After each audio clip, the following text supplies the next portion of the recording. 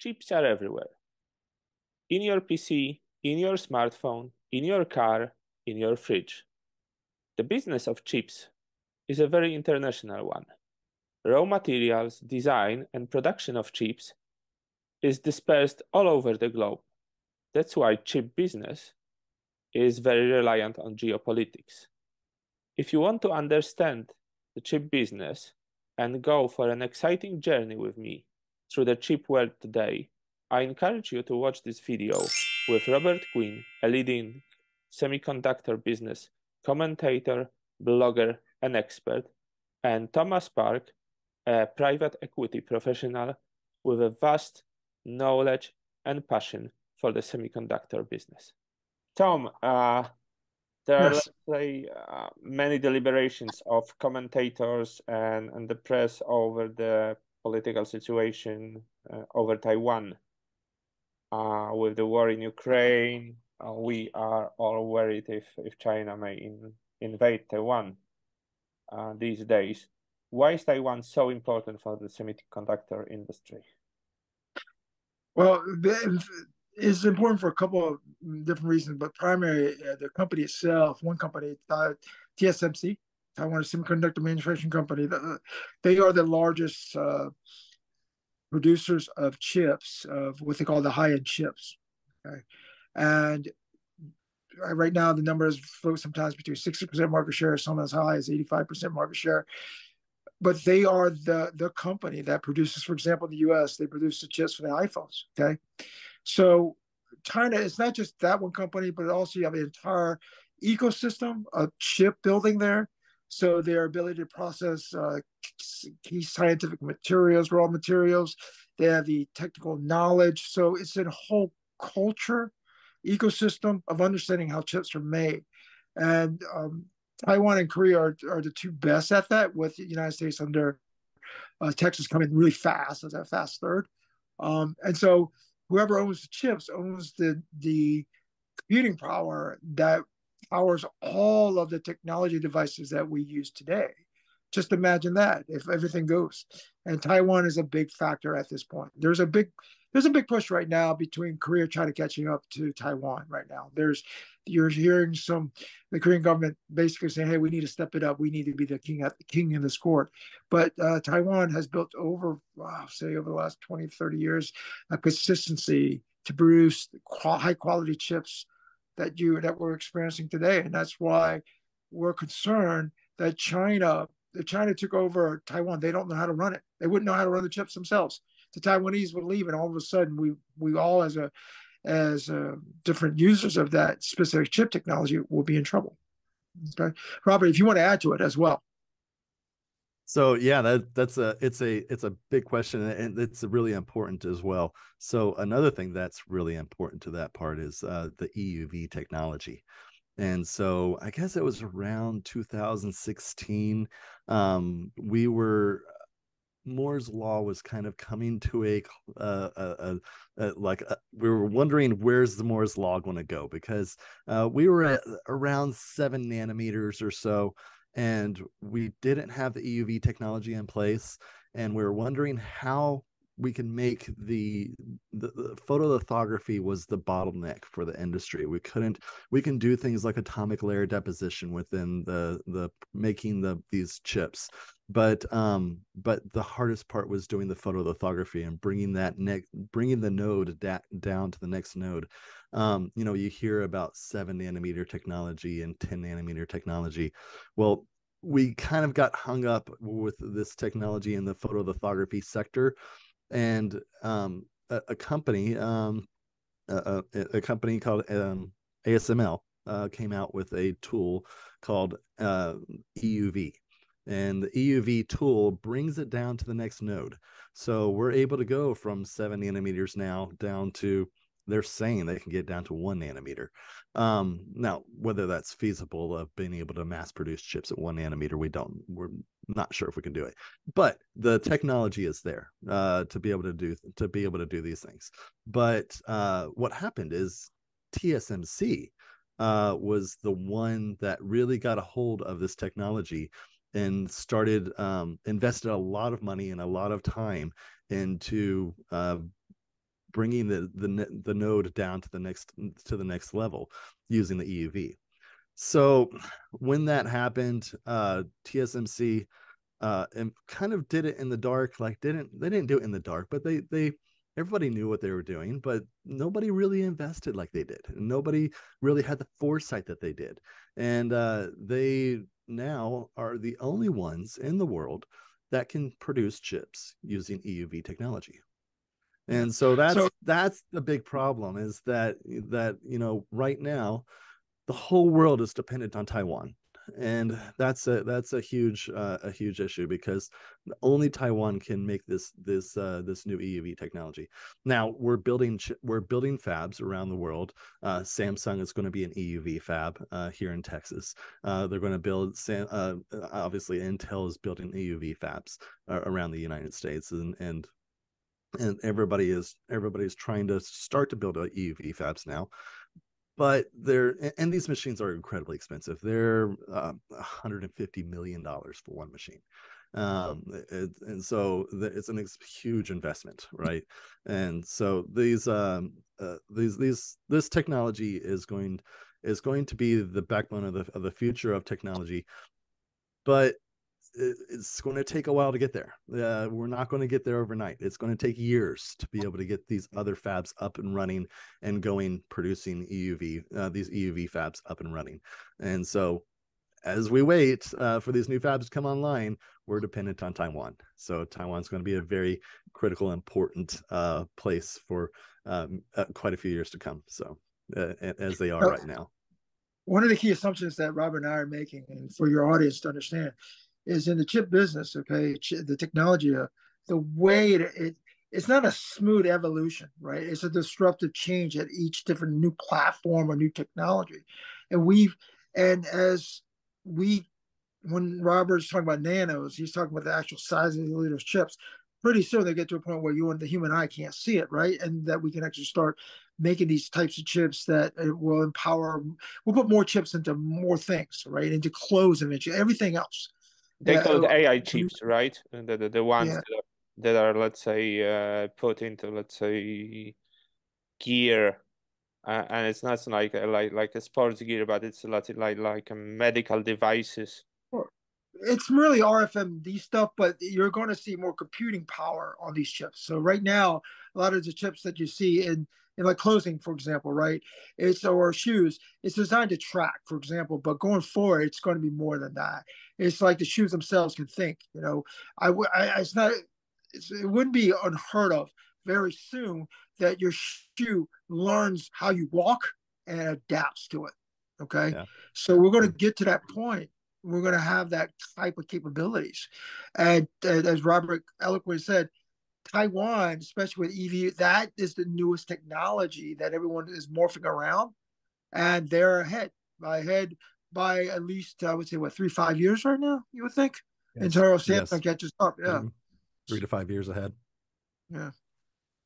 So there's that evolution, that pop, that EV is the next level up that you see. It's not only about how you can it's like the best way to describe it is someone who's overweight and he needs to lose weight, right? You can lose weight a couple of inches at a time, but to drastically do a massive weight loss, to change a lifestyle.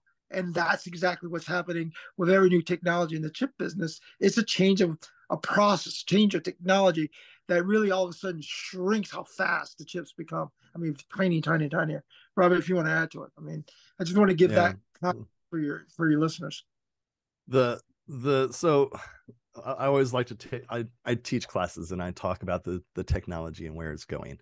And so we've gone from, everybody's familiar with the transistor bulb, right? The transistor bulb from the 54 or 56, it was originally created.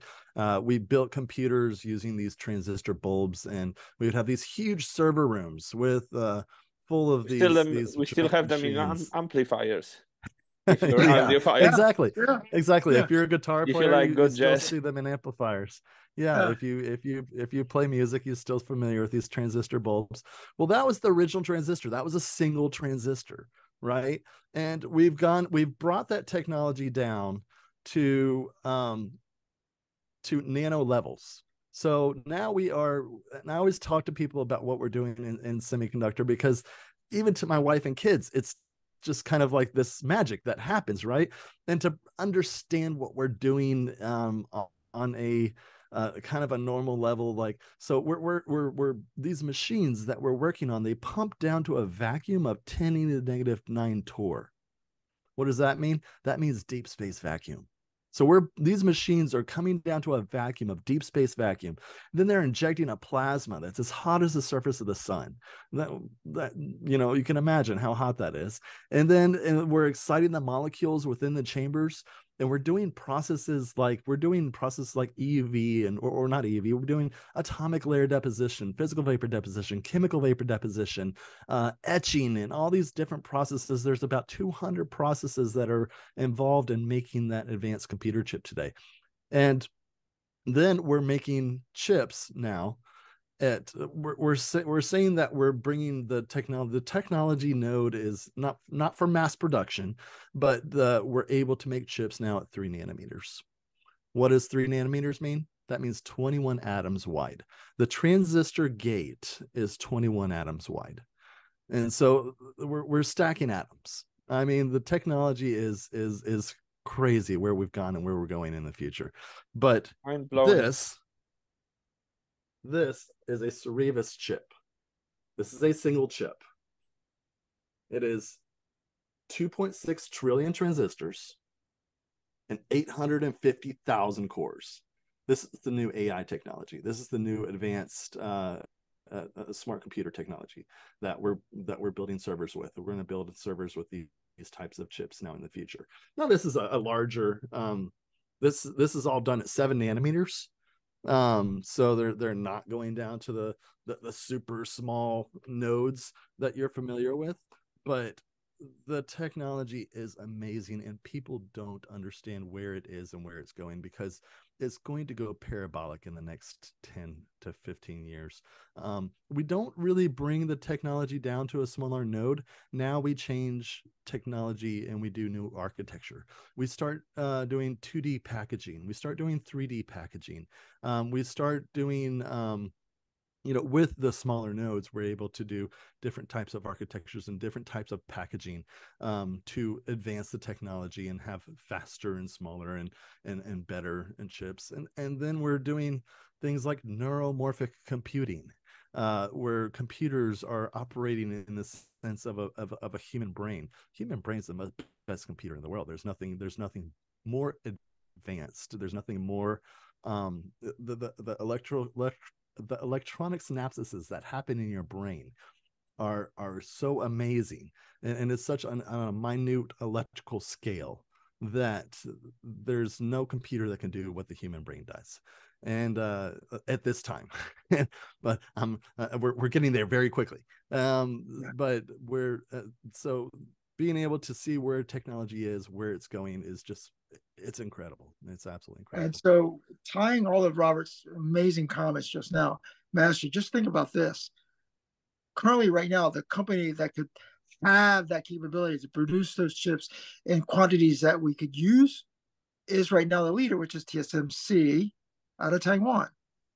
So if China got a hold of that, now you understand all of a sudden all this beautiful technology, all this possible. I mean, we're talking semiconductor industry today is challenging the laws of physics, so laws of elements, law of chemistry. And imagine that in the hands of the Chinese, right? Who may not always be, democratic in the way they want to share the information. So yeah, it's a big concern, because right now TSMC is the company that could, at this current point in time, based on scales and skills and so forth, be the one that actually makes this stuff for us. I mean, we may have other people design it, but to actually make it, it's those guys. So that's why we're concerned about Taiwan. Before we go, let's say further, why do we have chip shortage right now in general?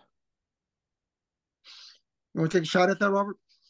It was a compounded issue.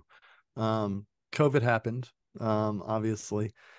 We experienced a big slowdown in many fabs, but whenever people say chip shortage, it's not your cell phone chip that we're short. it's the chip that goes in your transmission that we're short. So there's a lot of understanding the technology node is really important in that sense, because it's not the Samsung and TSMC that are short chips. It's the it's the chips that are being made in China and being made at other places around the world that are the 128 nanometer chips. They're the big technology. The old technology, we call it legacy technology, the old legacy technology that's 128 nanometers plus. I heard that there was NXP was doing 200 something nanometers, which is huge technology that came out in the 90s, like and late 90s, early not I'm sorry, not the late 90s, but the 2000s, early 2000s. But yeah, like this isn't, whenever you hear about this chip shortage, it's not the cell phone, it's not the chip in your cell phone, it's not your Intel processor that you're short. It's the chip that goes into your transmission of your vehicle. It's a chip that goes into your everyday appliances, your washing machine, your washer and dryer in your living room. These old technology chips that are really easy to make actually are the ones that are impacting the market the most, and they're the hardest to get a hold of right now. Why did it happen? It happened because of a compounded thing. There was a fire at a fab, that during COVID there was, that shut down a In major Japan. fab that was doing, yes, and you know, that had they were doing this larger technology. There was obviously a lot of fabs slowed down. They weren't able to have a lot of fabs. Some of them shut down because of COVID. They were trying to figure out how we're going to, you know, have people running these fabs, but yet still dealing with COVID at the same time. There was obviously logistics issues. There was a lot of fabs that weren't able to get the parts. These machines, they run 24 hours a day, 7 days a week. One of the things I spent many years of my career doing was being the engineer that came in and worked on that machine. And they need PMs. We call them maintenances. They need regular maintenances every 30,000 wafers. You take the machine apart, you change out the process kits, you change out, you know, certain parts within the machine, and then you bring it back up and you start running it again. That needs these processes done. The semiconductor ecosystem is huge. People have no idea how big it is, and the amount of support it takes outside of that fab to be able to keep that fab running is absolutely incredible. It's an incredible, huge ecosystem. And so those people, the outside ecosystem, they were dealing with COVID. They were slowing down. They were having hard time supporting the fabs because they didn't have the manpower to be able to do those types of things. It was a huge domino effect that caused this chip shortage. And we're getting there. We are catching up. But what people don't understand a lot of times, though, is that we hear about all these new fabs that are going up, um, and those are not going to really fix our chip shortage at this time. They're going to be able to better support the new technology and the new technology that we're going to depend on in the future. But the the fabs from China, the Skywater technology, the fab here in the United States, the European fabs, a lot of fabs in Europe, they're doing the older legacy technology. I believe Bosch is doing a larger node as well. They're doing the older legacy technology as well on 200 millimeter. But understanding the node, and then I guess we could get into later 200 and 300 millimeter technology in the future, but and later in our talk, but understanding the nodes and how we went from this large technology to this smaller technology, and that's really important. But it was a compounded thing that really made this chip shortage happen, and we're getting out of it very quickly, I think. So Master, if I gotta humanize a little bit more for everyday for everyday thinking. Okay, you mentioned that you were going to make dinner tonight, right? Yes. Imagine your kitchen is the fab. Okay, but unlike the kitchen, the fab has to be responsible for the type of ingredients it gets, right? So for you, you go to the grocery store and say, I need to get the noodles, I need to get the vegetables and all of that. You go to the grocery store and get that. In the entire semiconductor industry business, okay, you have to worry about the quality of that damn noodle, okay, and how that's going to affect the quality of your dish that you're going to make. The supply chain is problematic for the semiconductor industry. Huge. It's because of the number of different processes. Just the thought of you putting in all the ingredients for your recipe for your meal tonight. You're talking about maybe what 10, 11 ingredients. We're talking semiconductor industry. You're talking thousand. I mean, just astronomical numbers that one little blip could impact several other processes along the way. So imagine you making that meal. It's like making that chip. Okay, you got to make sure your frying pan works. You got to make sure the gas in your oven works. I mean, all of that. And then, I forgot to get the noodles. I got to go the noodles are out. I got to switch. So you can't switch to another type of pasta, right? So it's very specific, very exciting. A lot of processes involved. So as you're thinking about your dinner tonight, just think about if one of the ingredients wasn't there, how would you adapt? You really can't in the semiconductor business, especially in the more of the older, larger nodes and larger chip sizes. Um, it was problematic just because the people that were involved, especially China, they weren't good at adapting, and that's why one of the things worth mentioning is that Hyundai, they own a company called Mobius, which is their parts arm. Okay, they want to go into the semiconductor business. They want to start making their own chips because they don't want to rely on outsiders anymore. Right. They said, hey, but we don't want to do this anymore. We want to have our own kitchen with our own products and not have to worry about anybody else doing it for us. Is it the approach the world over now? Because the US is offering some serious tax cuts or other instruments to bring back chip production home, which originally, let's say, was in the US, or let's say semiconductors were invented by the late Gordon Moore, who passed away just a week ago as we are recording this.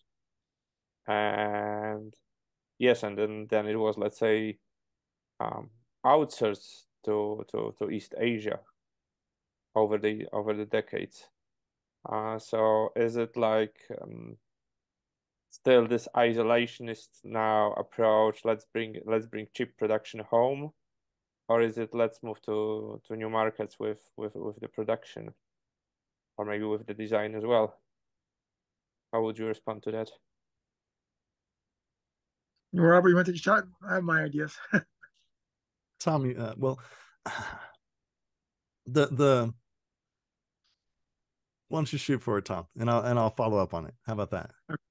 So the message, yes, the technology of the chip was started in the U.S. Okay, and just like in the 80s and into the 90s, everything was easier to send it overseas because of cost of labor, right?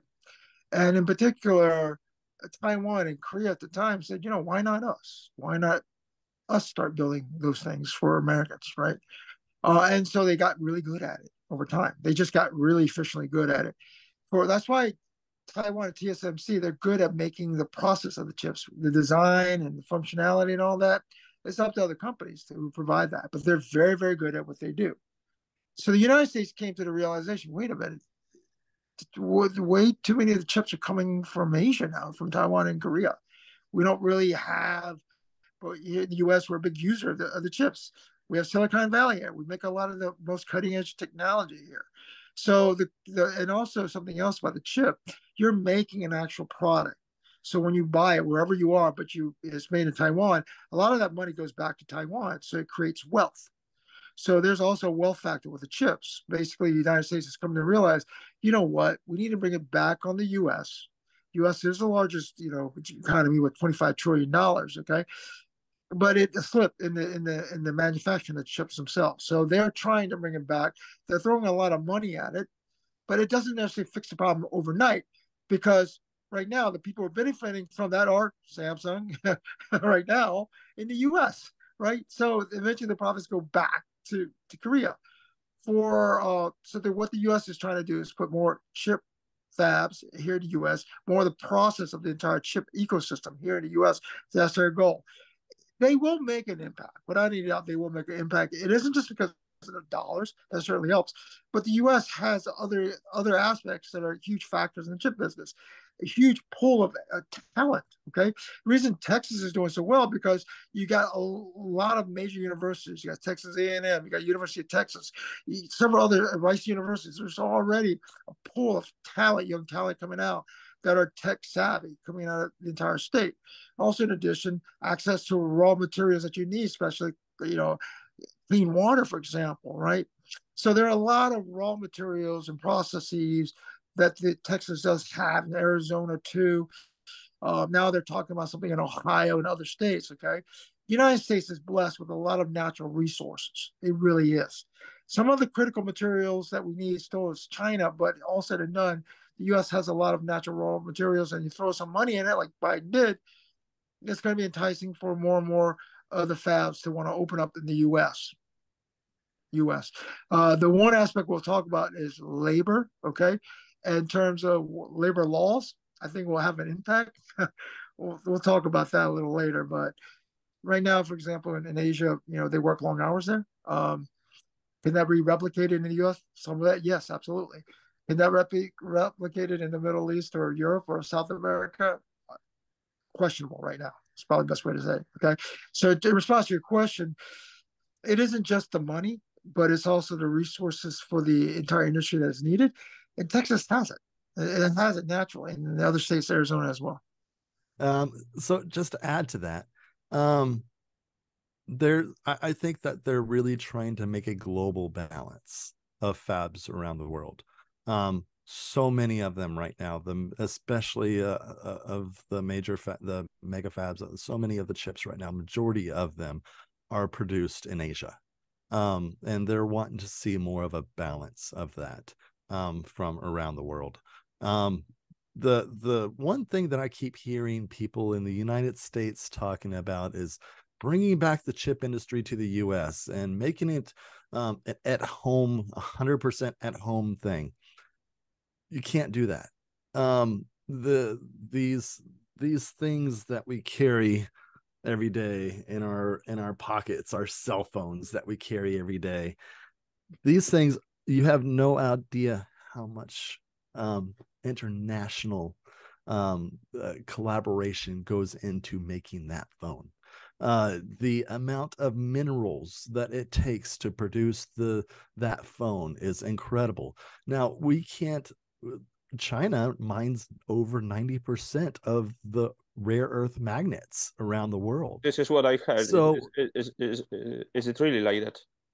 Yes, and there's countries that are discovering some rare earths right now that are, but they're still right at the, there's one in Europe that they just discovered some rare earth magnets, and they're going to start mining that, but they're years out, right? I mean, we're still years out from being able to have that as a sustainable source for reducing the dependence of rare earth magnets. But China produces over 90% of the rare earth magnets right now on this earth. And so for us to produce these phones, it takes a collaboration of countries from around the world. The neon gas comes from Ukraine. The magnets come from China. The architecture comes from the United States. The manufacturing comes from a lot of different parts of Asia. It's such an incredible, huge infrastructure of global infrastructure that we depend on to be able to make these phones, to make this technology happen. Not one country is going to produce these things independently by themselves. It is a huge infrastructure to make this happen. To understand that is really important, I think, and to understand that these, you see these polarization of these countries, saying that they want to be the leader, and we're going to go independent. it's not realistic. This is a huge collaboration, of a global collaboration, to make this technology happen, and we have to have that balance. But what they're trying to do now is to make that more balanced, into where we do have EUV fabs in the United States, or we do have EUV fabs in Germany, or we do have different technologies from around the world. And I just got back from Oman. Who would have thought that we would be producing chips in the Middle East? But they're looking to do it. I just got back from a large conference I was speaking at there. It's everybody in the world is looking to get into the chip industry. Nobody's going to do it independently alone.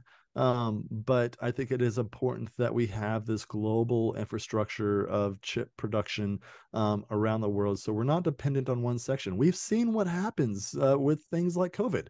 Whenever we have this imbalance of dependence of one sector in one area of the world, what happens when there's so many things that could happen just with natural disasters and natural things, where we saw what happened to Japan. What if we were dependent on, what if all this EUV equipment was in Japan at that time? We would have shut down the world from during the tsunami and during the earthquakes that happened out there. Thank goodness that technology wasn't there, and it was actually in Taiwan during that time. But we're so dependent, and we don't realize that we're hanging on by a thread, really, because what happens, if we shut down one sector, we have to balance this technology from around the world, and that's really important, that we have infrastructure of this technology from all over the world, so that we can continue to produce if things happen. You have to think that way as well. And we have to think about where all these materials come from. They're going to come from all over the world, and nobody can be able to do it alone. So I quoted. Yeah, the interdependence of all of this is incredible. I mean, it is. So that's why, if back to your first question, and adds to what Robert's point is, let's say next week China invades Taiwan. Okay, the disruption is so major when it comes to this specific industry and all the applications that people depend on the chip for. Okay, and you have such a diaspora of Taiwanese talent going all over the world, right? So it's very calamitous if that happens. It is extremely calamitous. It's worth fighting a war over, actually, in that situation, to prevent China from getting access to this type of technology and being able to bottleneck everything.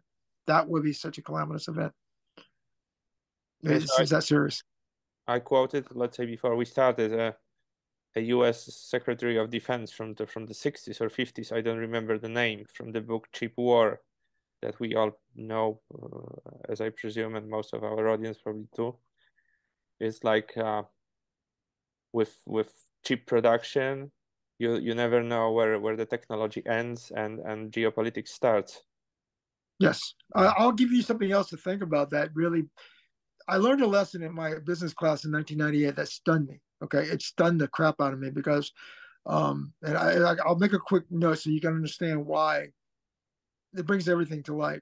It was an international business class I was taking, and we had several students who were Chinese American, right? And we had a couple of students who were Chinese, okay?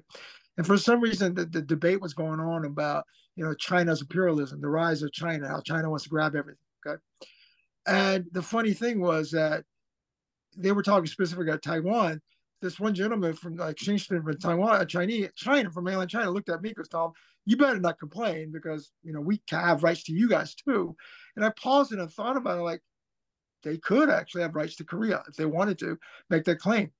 Okay, the rise of China, imperialism, could occur not only in Taiwan but part of Vietnam. They could try to make a claim into Korea as well. The original laws in Korea are still written in Chinese. And a lawyer today in Korea has to know at least 10,000 Chinese characters. So yeah, there's it's not just Taiwan. If Taiwan goes, Korea's.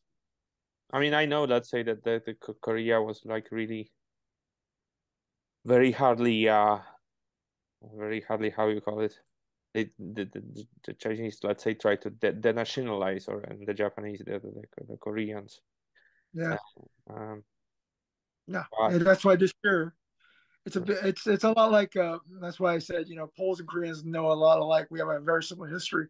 And so when this year, only a couple of weeks ago, Japan opened up its chip market to Koreans. I'm like, whoa, that's huge. That's going to benefit the Korean semiconductor manufacturers over the Japanese, I think, because of cost and because of the quality and so forth. That was a huge thing. I was like shaking my head, like I can't believe we actually got to a point where China and Korea are really starting to open up some of the most sensitive markets together. It's a big deal. It's a huge deal. from what I read is, first of all, let's say my general impression, hopefully I'm right, is that China will not decide to invade Taiwan. There's too much at stake, and we can go for hours, let's say, to talk about it. But yeah, I mean the threat is real. And from what I read is that if they decided, to make a kind of D-Day landing, this would have destroyed the SMC fab. I Yeah. don't know if it's true. I would say it's not only that, but look at it this way. With China invade Taiwan, I think more of a concern is would China put an embargo around the whole island. I think that's more the bigger concern if it actually happens, right? That's a bigger problem if they did that. The Chinese did that. That's why the fight over the Southeast Asian seas between China and the United States Navy is a big deal. Because what you could literally do is to attack Taiwan, you destroy the value of Taiwan, right? Everything included in there. So the Chinese are first and foremost. They've only been communists for 70, 80 years. They've been traders, economists, or commerce business people over 5,000 years. They understand the value of money. They understand the value of business. So they'll probably encircle the island if they could and just threaten it that way. That's Yeah, how I think would be more realistic. this is probably the possible, Yeah. uh, But much that's more why, possible. and it's not just pride. I mean, you ask the everyday Chinese, ethnic Chinese, they believe Taiwan's part of their world. And you ask the ethnic Taiwanese, like, hell no, we're not. But at the end of the day, it's who has power, who has the ability. And right now, there's a political war happening because all the diplomats, countries are starting to recognize. Honduras, for example, recognize China over Taiwan. All these little battles are happening right now. But the core of it, what's the value of Taiwan? It's an island off the coast of China. Well, it's the chips. Let's be frank. They're the chip powerhouse of the world right now. So Moving So chip production to East Asia in the 60s was also kind of building a shield against China and the USSR as well. yeah, yeah. and Politically. Another important thing to understand as well is that the sanctions that are happening right now between the United States and China. So I spoke about the EUV technology. This is the technology that brings us down to the next node that allows us to have the most advanced, the newer advanced chips that Taiwan has. Well, guess what we're doing? So the United States owns a patent within this new EUV technology, despite the fact that it's not made in the United States, it's made in Europe. The United States does have a patent in that technology, and we are preventing that patent and that technology to be sold to China. There is a sanction that we have prevented that country from selling that new EUV technology to China. And so that's one of the reasons why they're fairly upset right now, is because they're not able to get, and the technology is going to be very, very, very hard to reverse engineer. Can it be done? Yes. The lens that is made, it's like 0.0 to the 19th scale. It's something crazy to where this perfection of this lens that goes into this laser, it takes a year to produce just the lens that's inside of this machine. It will be very, very hard to reverse engineer for China to do. So they're trying to buy it. We're preventing it from going there through sanctions. And that's kind of one of the ways that geopolitically you're seeing these countries battle each other, is through sanctions and preventing them from getting a hold of the new technology that allows them to go down to the next nodes. So yeah, it's a greater emphasis by Premier Xi, because what's happening is that he did something about a year ago. Okay, that he basically is trying to protect a lot of the Chinese startups, because what's happening for almost a decade, a lot of the larger Chinese companies will come in and zoop up the smaller Chinese startups or kill them out of business. What Z realizes is that for China to really become the player it wants to be, it envisions to be, it needs to actually create the technology, the new technology. It can't just be the copycat. It's been doing that for decades, and now he's like, we need to be a leader in this stuff. We need to put together all the processes in place. We need to bring their capital to it. China needs to be the equivalent of Korea and Taiwan, for example, in the chip business. And that's what it wants to be. It really, that's what he would like for China to be known for.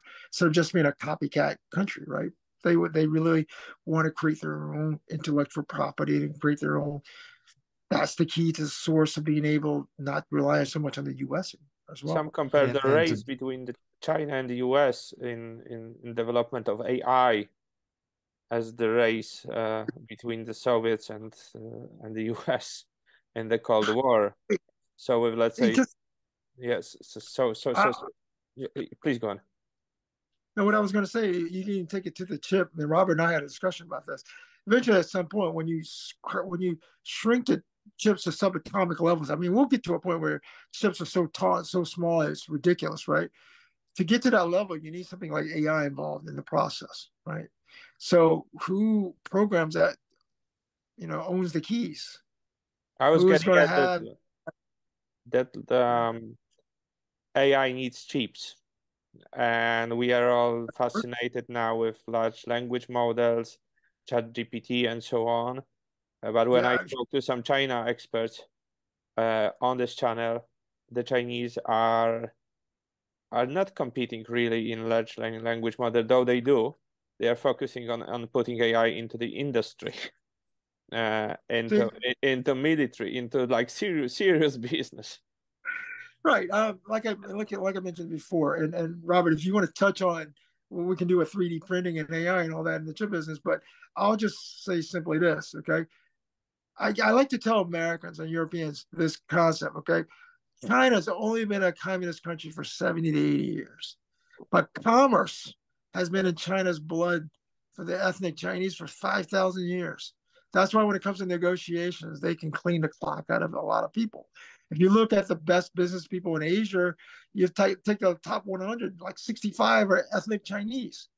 It's part of the thought process and culture of knowing how to do business.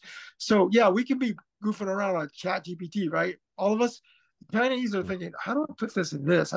They're thinking about how to improve their capabilities. That's how they're thinking about it. And the whole thing about TikTok here in the US, it's funny because, yeah, right, TikTok in the US is a bunch of, kids being goofy and stupid, right? TikTok in China is like, you have to study hard. You have to do this. And that's their version of TikTok, right? Yeah. So it's the Chinese are about building better. Is what they're trying to do right now. It's a race for that. Their OEM market right now is growing at 67%. I believe it was 60 something percent. So when I say OEM, this is the original equipment manufacturers. Right now, the manufacturers of equipment, this ASML tool that I was talking about, the EUV tool, this is called an OEM. We call these are our original equipment manufacturers. So these we're very dependent on these manufacturers, and Applied Materials is an OEM. Lam Technology, Tokyo Electron, all these companies are OEMs. Well, the I forgot what it was comparing it against, but there was an American company that had grown at 11%, and the Chinese OEMs are growing at over 60 something percent year over year. So the amount of growth that they're investing. But you also talked about the artificial intelligence within China. You spoke about my interview that I did with Dr. Navid. And Dr. Navid was in China, and he said he was walking down a particular district of China that was very famous for its technology hub. And he says he was just blown away because this is years ago, and he says every fifth company was an AI company. He says he couldn't believe the amount of investment that China was getting into artificial intelligence, and where it's going to be in the future. I'm afraid they're going to close the gap there, because there's going to be a lot of they have a huge investment. China has an incredible investment in artificial intelligence right now, and they're being kind of quiet about it. But I think we're going to see more things coming out of East Asia, like the China and places, with artificial intelligence versus, Chat GPT is just a start. It really is. Where we're going to go in the future is going to be incredible. But and to me, I'm just blown away. We're all blown away with Chat GPT technology. Where it's going to be in 10 years from now, it's just going to be astronomical. This is child's play right now. What we're doing with ChatGPT, it's child's play compared to what really can be done. Yeah. This is just child's play. Yeah. The Chinese are trying to figure it out right now. And I hate to say it, I don't want to be so blasé, but for the Chinese, they're thinking, let the Americans and Europeans play around with that. Well, we'll do something serious. Yeah. And Elon Musk is begging for a moratorium. He's begging for the world to stop producing artificial intelligence and slow down on this for a second, as we need to collaborate to be able to build a governing system that so we don't get into trouble with this, because we're playing with fire. We're playing with fire, and it can become dangerous if we keep advancing at without any type of regulation or any type of governance to artificial intelligence. So we have to look at it at that. That's really important. The good thing about China is, let's say, I'm some 200 plus kilometers, 150 miles plus from the Ukrainian border, being based in Warsaw. And the Soviets, as I call them, I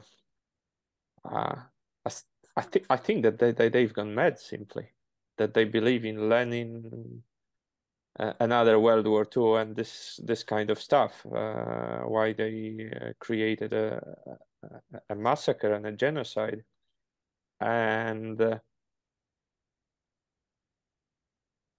the Chinese mentality, what you mentioned, Tom, I think prevents us from same kind of madness, because they are for 5,000 years business people, merchant people. There's this merchant culture, so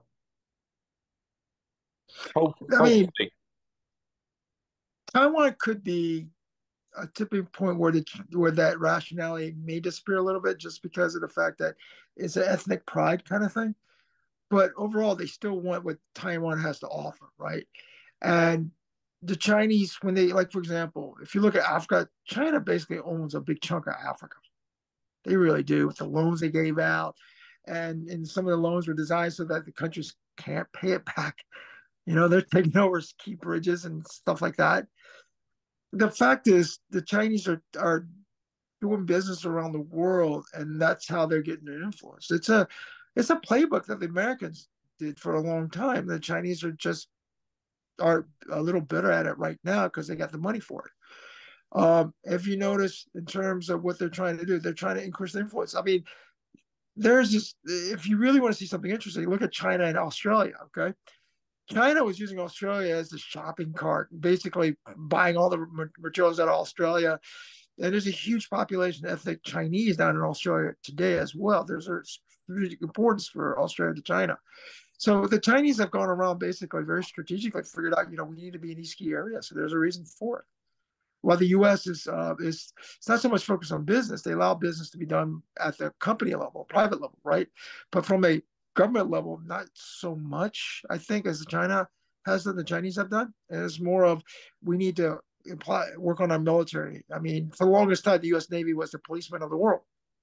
That we were able to control the seas, and because of that, we allowed every other country to stop focusing on war, start focusing on business, and that's why all of a sudden you saw Germany very quickly become an economic powerhouse after World War II. So we have allowed a lot of countries to buy into the fact that the United States will protect them. We'll control the waters, we'll control as much with our military, provides stability and allow you to be able to grow your country. Russia doesn't think like that. Russia thinks this is mine. I don't care if I can't have it, no one else can. Okay, that's their mentality. That's their imperialistic mentality. It's always been part of Russia. I posted today something about that, actually. I spent real quickly, I spent a year studying Russian literature, 19th and 20th century Russian literature, and a year of Russian language, okay? And what that taught me more than anything else is what this imperial mindset's all about. And so they're always trying to go back to glory days, and if they can't have it, no one else can. But why China takes approach is we really want that, but we want it to be useful. That's the key thing. We want whatever we are involved with, we need it to be useful. So there's a key difference. You're absolutely right about that. Yeah, I mean, I highly recommend the book by Moscow's Guardian correspondent Luke Harding called Invasion. You reading this or have read this? I've heard about it. I have not read it yet. I've heard about it. You're like the third person to tell me I should read it. That's fine. That's so interesting. It seems like there was a rationale in starting a war in Ukraine. I mean, that the thesis of Harding goes because this was the only thing, because let's say Russia was a kleptocracy, and the only thing to keep the mafia state going, and you know, for all these guys to preserve all their wealth, which it was situated abroad. I mean, that there is a little bit,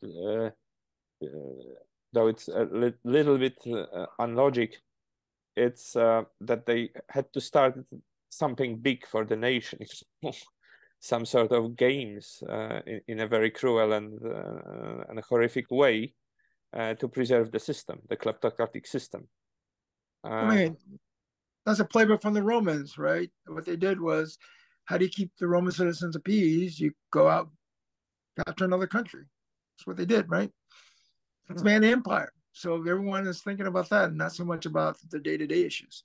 The paradox is that they put on fire, let's say, all their wealth with the same move. So there is absolute inconsistency.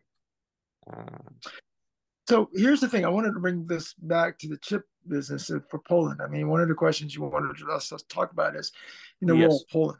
I'm going to jump a little bit ahead.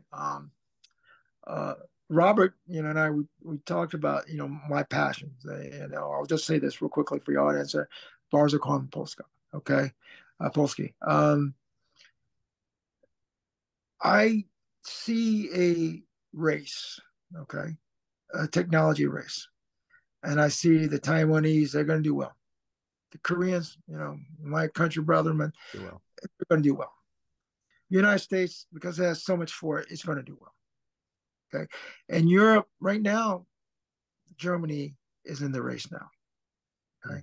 Japan's in the race. China's trying to get into the race. We're trying to make it harder. I would like to see Poland get in the race as well, and not just be a bystander. And the reason I've been asking folks within both the government and also people in the different industry within Poland, where our capabilities are, because at the end of the day, there has to be a sizable chip production capabilities in Europe, okay? And right now, it's coalescing in around the Dresden area, the Silicon Saxony, as they call it, right? And I want to see Silicon Polska as well. There is something to be said, especially the history of Europe as we know it, and Russia's invasion of Ukraine has shown that peace only lasts for so many years, okay? It makes sense to have several different players in the race, in the chip business. That's why I'm focused. It's kind of a crazy passion of mine, because it makes no sense for a Korean man to all of a sudden, who grew up as an American, all of a sudden wants to see Poland in the race. That's simply because I believe Poland has the ingredients for it. Not maybe necessarily to compete at the highest level, the EUV level. Okay, they can get to that with time. Just like China could, right? Poland can do the same thing. So can Germany as well. Germany is ahead of Poland, but Poland has the skills. They have the skills for it. I believe they have the willingness. Do they have the budget for it? That's something else. Okay, but I believe we produce enough technologists, enough engineers to be able to make a good run for it. I mean, the best way to describe it is, let's say Poland knows how to walk and they know how to run, but they haven't really been in a race before. And they're trying to figure out whether they can actually run in the race. And that's the best way to describe it. And I've been trying to get companies from Samsung and especially Samsung and I'm trying to get SK as well, but TSMC definitely. Hey, look at Poland for a minute. See what Poland can do in your overall design in terms of your ability to produce chips. That's what I'm done because I'm sure they've already talked to Germany. My question is, have you really talked to Poland as well? I also understand a lot of the ecosystem about the semiconductor industry. Samsung Austin produces $1 billion of chips every year.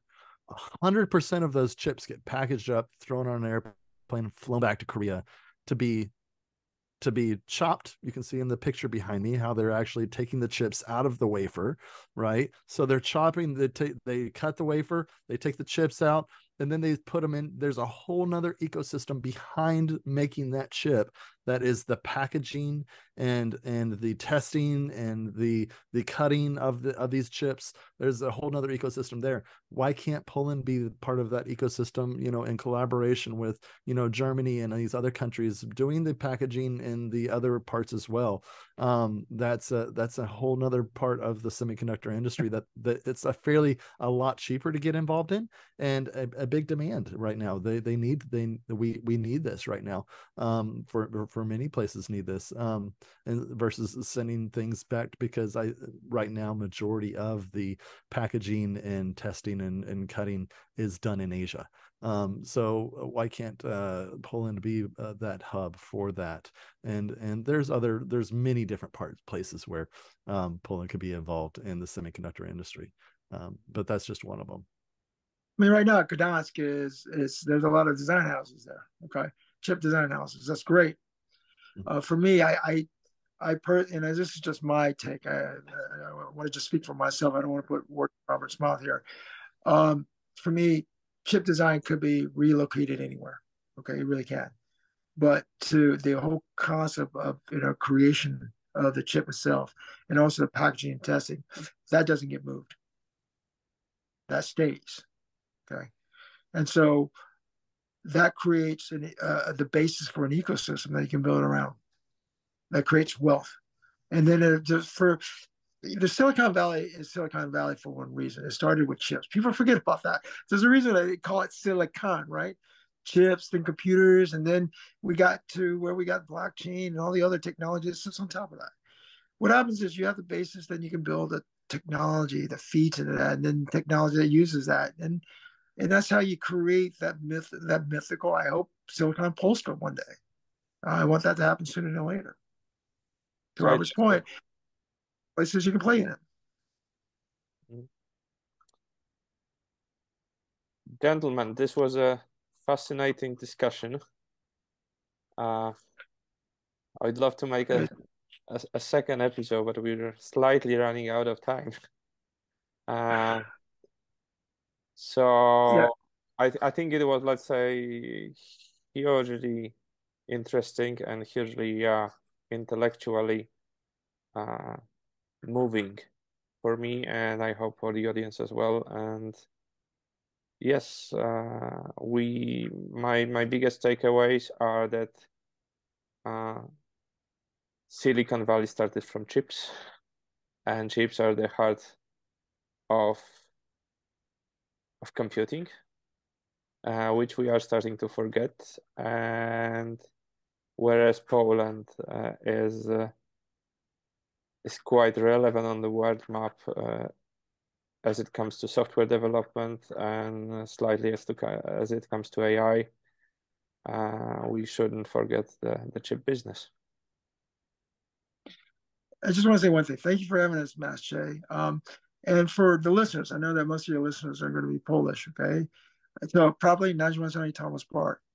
But I want everyone here, if you want to really stay on top of this, follow Robert Quinn, okay? Go on LinkedIn, follow him, because this gentleman, he started his stuff out of pure passion, and then he got everyone to join him for that. If you cut him up right now, you'll see chips coming out of his body. Okay, that's how much he loves what he's doing, right? I mean, that thing in the background, okay, that's his toys. That's what it is. And if you follow him, you just by following his LinkedIn posts, you'll become an expert over time. You just will, guaranteed. You don't have to do anything else. Just follow his stuff. That's what I tell you, listeners. I watched Robert's channel and I could fully confirm this. It's incredible, so much, let's say, how wide Robert's knowledge on the topic is, and how, let's say, how let's say Renaissance kind of knowledge it is, let's say, because Robert observes chip business from, let's say, various angles, and this is quite probably the most fascinating thing about Robert and his knowledge and his channel. So thank you. Huge honor, Robert, to have had you here. Thanks, y'all. Appreciate it. Thanks so much. Yeah. Thank you so much, Master. Dziękuję bardzo. Dziękuję. Okay, take care. Do zobaczenia. Thank you so much for listening to Sherpa Search on Tech. If you have enjoyed the show, please subscribe to our show wherever you listen. Thanks again. The Sherpa Search on Tech podcast is a production of Sherpa Search, an executive search firm specializing in the tech industry, helping hire the right people for expert and managerial positions, and advising how to build and develop long-lasting, high-performing IT teams. If you would like to learn more, reach out to us at maciej.szczerba@sherpasearch.tech or visit our website sherpasearch.tech. See you next time.